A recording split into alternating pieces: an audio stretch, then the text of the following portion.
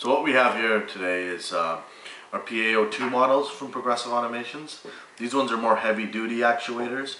The ones we have in particular here are 6-inch 200-pound actuators. We also have our control box, PA-22.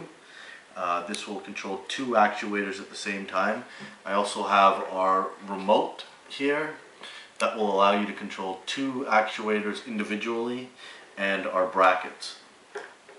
Now normally when you purchase the PA-02 model actuators, they come with a plug that is specially designed to plug into our control box. If you don't wish to use our control box, you can easily cut off the plug.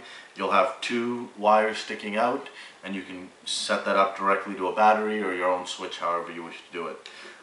Another option we have here as well is our brackets.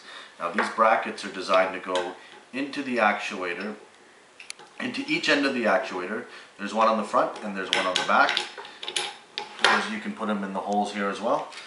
They lock into place. They allow you to give you up to 180 degrees of motion, and they can also be set into place as well, depending on what sort of application you wish to use it with. Now using it with our control box is actually very simple. The one we're using now allows you to control 2 actuators at the same time. What we also have is a control box that will plug in, can control 4 actuators individually, and we have one that will control our single actuator as well. Now the control box comes with a plug that plugs into any AC outlet.